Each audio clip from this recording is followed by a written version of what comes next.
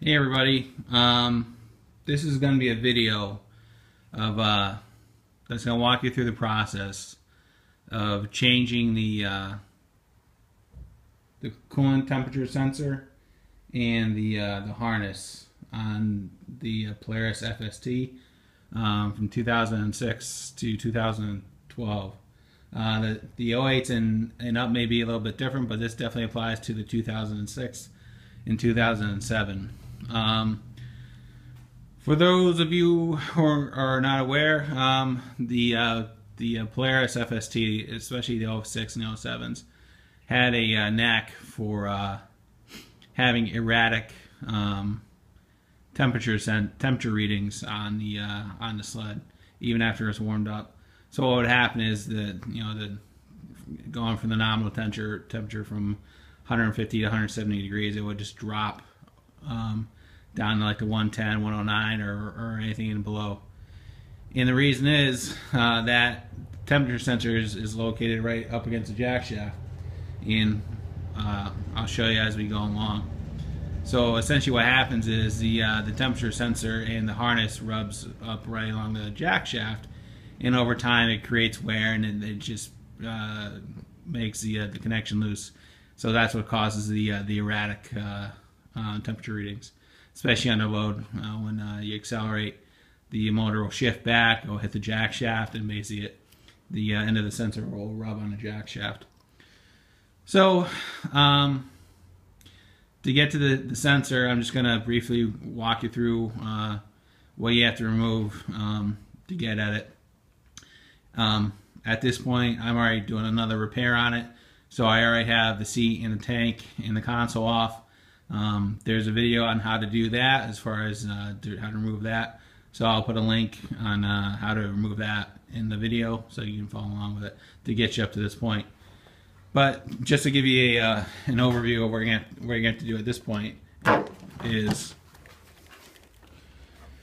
we're going to have to remove the suitcase as far as the exhaust, the mid pipe. We're going to have to remove the boost box. We're going to have to remove the charge tube, and then if we go over to the other side, we're going to remove the air box and the mounting bolts for the engine on both sides. So what I'm going to do is I'll walk you through that process. I'm going to essentially make a bunch of different clips in it, and I'm going to string it all into one. Because I'm shooting this by myself, I don't have a tripod or anything like that. I'm going to show you where the fasteners are to take everything apart. So as far as the airbox is pretty easy. There's a hose clamp with a hold on to the turbo inlet. You're going to have to loosen this. You're going to take off the relay box. This just comes forward. And then as far as the other airbox connection, there's a hose clamp, which is actually the vent from the oil passage.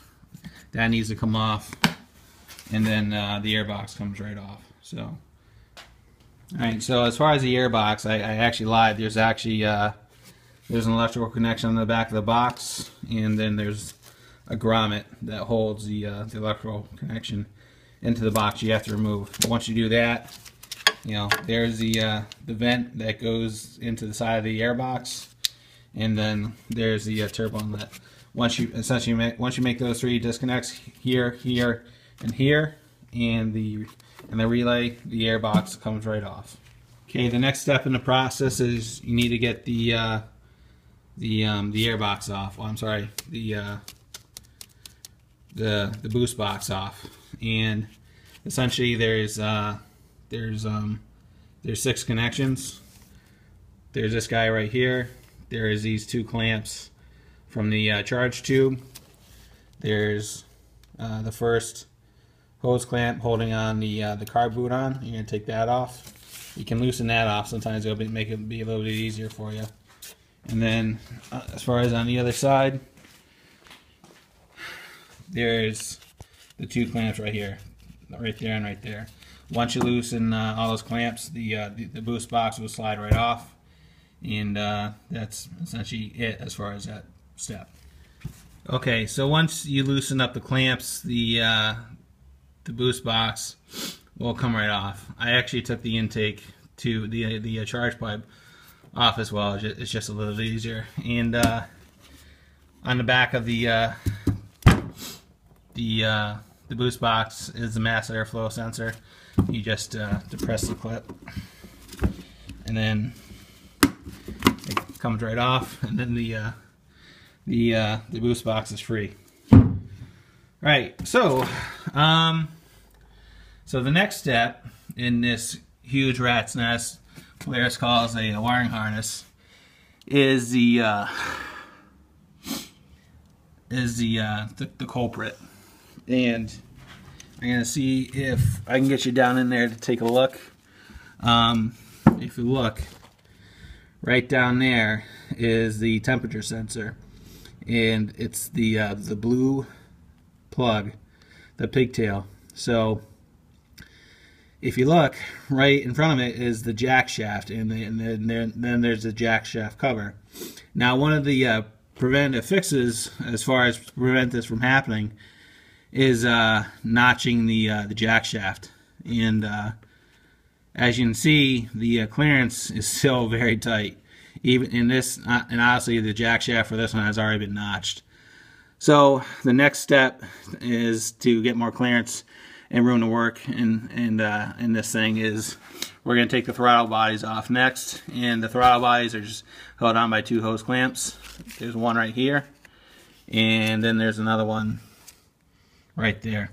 So you essentially loosen those 2 clamps, and these throttle bodies will come right off. So let's do that now. Okay, so now that you have the throttle bodies removed, the easiest thing you do so you don't lose your mind and everything else is just grab some wire ties and just tie them out of the way, and just get them out of the way. And it's not going to hurt it like this, keeping them up here like that. So just get them out of your way. Alright, so now that we have the throttle bodies removed, this is the cause of the issue. So if you look, that is the temperature sensor. You know, if you see the brass nut, the brass nut, that's the temperature sensor going into the block of the engine, and the blue wire is the harness going into the sensor. So if you look, and again, this thing has already been notched, right? So if you can see how close this thing is to the jack shaft cover, you can imagine why these things fail. All right, this was a utter fucking design failure from Polaris. How they put this in here without not knowing that they were going to have issues is beyond me. Because if you look at it, all they had to do was essentially either modify the mounting plates for the engine by 1/2 inch, either bring it forward or move it up by 1/2 inch, and all these problems would never exist. But for whatever reason, Polaris just jammed this thing in here and hope for the best, and it fails. So, if you look at it, it probably looks pretty bad on camera because it is. It's a real prick to get in there. You know, getting the harness off isn't that bad, but the problem is the way this sensor is located in there, there is no way to get any tools in there. So what you have to do is you have to take the motor mounts off this engine, and there's 2. There's one right here, which is built into the side of the tunnel. There's one right here, and then on the other side, which I'll show you after I remove the suitcase, it's on the other side. And the way to get the suitcase off is there's a couple retention springs. There's 2 over here. There's a strap. I believe that's a 10mm nut. And then take this heat shield off, and then you'll get access to the 2 springs on this side. And once you have those things out, the suitcase comes right off. So I'm gonna take the suitcase off and the mid pipe and the heat shield, and I'll show you where the other mount is. All right, so now that the suitcase is off, it gets you access to the second motor mount, and here's the other mount. All right, so what you have to do is take this mount off, take the other one out, and essentially what that's going to do, and don't worry about as far as you not being able to get it back together. The thing's not going to drop in the chassis, and you're not going to run into any issues or anything like that. So what's going to happen is when you take the two mounts off, it's going to allow you to basically rotate the engine clockwise or counterclockwise, depending which way you're looking at it. And essentially it'll allow you to rotate it and lift it up. And when you do that, it's going to give you access, much needed access, to get that temperature sensor out. So, okay, now that you have the mounts removed on both sides, essentially the engine is just sitting in there.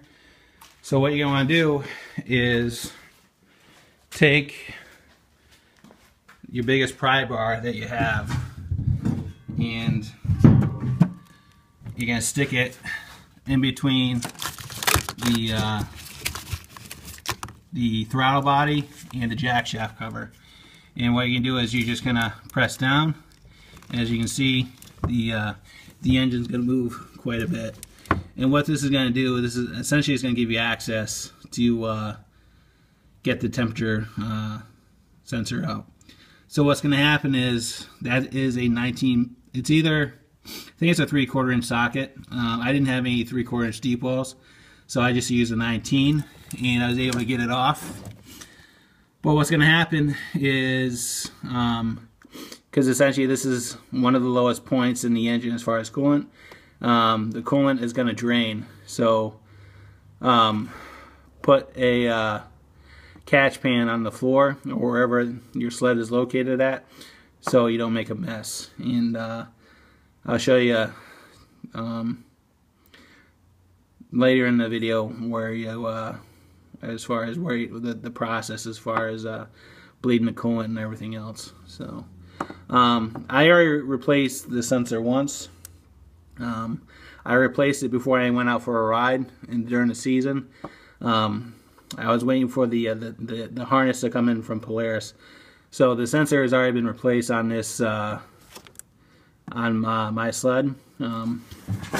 If you want, you have two options. You can either pay Polaris $40 or whatever it is for that sensor, or $28 for that sensor, or you can go to AutoZone or Pep Boys or Napa, wherever you want, and you can pick up a temperature sensor for a 1998 Cadillac Catera. That's the only sled it cross-references to, because it's a Bosch type sensor. The end on it is different as far as the wiring harness, and I believe the sensor going that route, it's like $18. So it's up to you as far as what you guys want to do. I put in the one from AutoZone, the one from the Catera for the Catera, because at the time I had to get it done to go riding in a way, and I didn't want to wait for Polaris to send it. So I went through all this already just so I could go for riding for the weekend. I replaced it, and I knew I had to replace the harness, so I ordered the harness from Polaris because you can't get it through anybody else. And so the sled's been running with that sensor for probably like 200 or 300 miles, and so far it's been fine. I haven't had any issues with it. So I'll show you the next part as far as the part that you're going to order from Polaris as far as the repair harness that you need to order. Okay, so if you're looking at this video, chances are you're having the same symptoms as I am. So Polaris, in their infinite wisdom, realized they had an issue with this design. So, you know, of course they didn't issue a recall or anything like that. Essentially, they came up with a kit to fix this, their design issue. All right. So what you have to do is, the part number for this kit is 2203748, and it's $45. All right. So let's take a look at what you get for $45 from Polaris. Let's open this bag. All right. So $45, you get a piece of wire loom, 7 instructions, 4 wire ties, and the harness. That's it. Can you really tell me it costs Polaris more than a nickel to put this thing together? And again, it's not because it's a wear item; it's a design flaw. And again, this is just the sensor. This is just the harness. You still have to buy the sensor. So with this, if you're doing this on your own, or you're paying a dealer to fix it, there's $100 in parts. In reality, it probably costs all of $2 to make it. So, but anyway, so what you have to do is, here's the end from Polaris, and what you have to do is you have to remove the existing one, and you have 2 options, and you can either butt connect it together, or you can solder it. For me, I'm going to solder it. I don't like using butt connectors because I've never had any luck with them. They always vibrate loose and cause more issues. And because of where this thing is, it's not accessible. It's not something you want to really do a half-ass job on. You might as well just take the time, do it once, do it right, and know that you have no issues with it. So I'm going to remove the existing harness. I'm going to cut it off, and I'm going to solder the 2 connections, shrink wrap it, and put it back together. All right, so the shrink tube has been hit with some heat. It's nice and tight, and it's ready to go. So the last thing you have to do at this point is take the flex loom that apparently is made of platinum and gold, for what Polaris charges us for it. And you're gonna cut it to length and fasten it down with the zip ties that Polaris gave you, and make it nice and secure. Then reconnect it to the end of the temperature sensor, which is right there, the 2 terminal connector. So okay, so now you should be at this point where you have the you replace the temperature sensor and the harness. And the only thing you have to do at this point is take a couple of the wire ties, and you're gonna essentially tie these up against the fuel rail for the injector. Just don't make it too tight. Just put it snug enough so they're not all around all over the place. So, right. So at this point, the only thing you have to do is reassembly, and essentially reassembly is kind of the reverse of taking it apart. So what you're going to want to do is put the mounts in on both sides and put it back together. Alright, so the next, I'm not going to show it on the video because I've already done it, but the last thing you have to do is, once you get everything back together, is bleeding the coolant, bleeding the air out of the coolant system. So what you have to do is, on the side of the engine, right there, this is the oil supply line to the turbo, right? So it basically comes out of the there's a hose that goes from an oil hose from the side of the engine to the turbo. To the right of it is I believe it's either a 1/2 inch or a 9/16 bolt, maybe 12 millimeter, I'm not sure. But on the 06, the 07s, and I think on the 08s, this is the process that you have to do to bleed the coolant system in here, because for whatever reason Polaris didn't include a venting hole and a thermostat to release all the trapped air. All right, so what you want to do is, once you get everything back together, you're going to want to take the cap off the radiator, take the cap off of the expansion bottle, and then fill it up. Don't worry about putting any coolant in here. Essentially what we're doing is, you want to take the cap off of here just to let any of the major air escape. You're going to be filling the system from here, from the radiator cap. So again, yeah, honestly, at this point, everything's all back together. So what you're gonna do is you're gonna start it up, and once it's running, obviously, you know, the air box is gonna have to be off. The sensor is gonna have to be unplugged. You're gonna get a check engine light, but don't worry about it. It's because the sensor is unplugged, right? So top off the coolant, let it run, and what you're gonna do is, while it's running, you're gonna crack this bolt. You don't have to take it out. You just have to crack it to let the air escape. And while it's running, let it come up to temp to 125, 150 degrees, and continue adding coolant in through the filler neck until it doesn't take any more. And then once the air is stopped coming out of this bleeder valve, tighten it up, and then go ahead and shut it off. Put the cap back on and let everything sit overnight. And at that point, you know, you're gonna leave this sealed. You're not gonna do any more filling through here. This essentially is gonna be sealed. And then, as far as topping it off, you're gonna go to the expansion tank, and you know, honestly, you're gonna put the cap back on this. And what you're gonna do is, on the expansion tank, wherever this level is, you're gonna bring it to the cold fill line, which is right here. So, and once you do that, just go ahead and start it back up. You know, make sure it's coming up to temp. You know, check the tunnels, the tubes on the tunnel. Make sure that they're coming up to temp.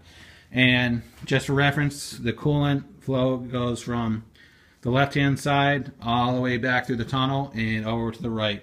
So as you're going through the initial bleed process, you may start freaking out because the warmers aren't, you know, the tunnel isn't getting warm.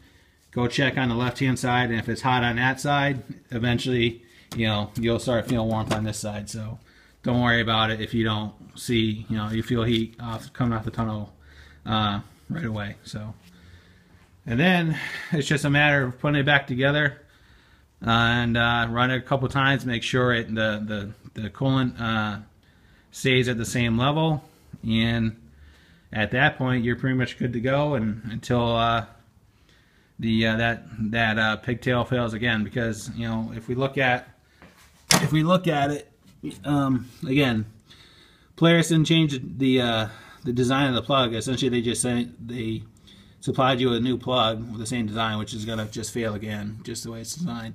So you may end up doing this again, depending on how long you keep the sled. So I hope this helps everybody. I know on Polaris Files this is talked about quite a bit, and as far as I know, I don't think everybody's posted a video on the repair process on this particular issue. So I hope this helps everybody out. It's, you know, it's nice to read it on the forum, but, you know, once you see some pictures and some videos and everything else walking you through the process, honestly, it's not that bad of a job until you get into the coolant sensor.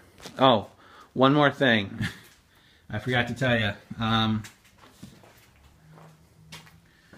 When you take that sensor out, it's going to be very hard to tell, but essentially there's a gap between the edge of the engine and the tunnel.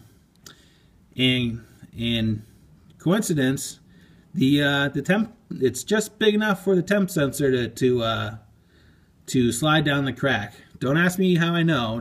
I'll just tell you that. Be careful when you're taking the sensor out, because if you're not careful, the sensor will slide down that crack, and you'll never see it again. Don't ask me how I know, but I know. So stick a rag down in between that gap, and just to make sure you don't drop it down there, because I did, and I kind of swore, among other things, when I did it. So again, I hope this helps everybody, and save you some money from going to the dealer and doing it yourself. So other than some hand tools, the job is not that hard. All it requires is patience and a little bit of working knowledge on, you know, assembly and how to use a soldering iron, and that's about it. So again, I hope this helps everybody. If there's any questions, comments, or concerns, go ahead and throw them in the comments box, and I'll get back to you as soon as I can. And thanks for watching, and have a great day. Thanks. Bye.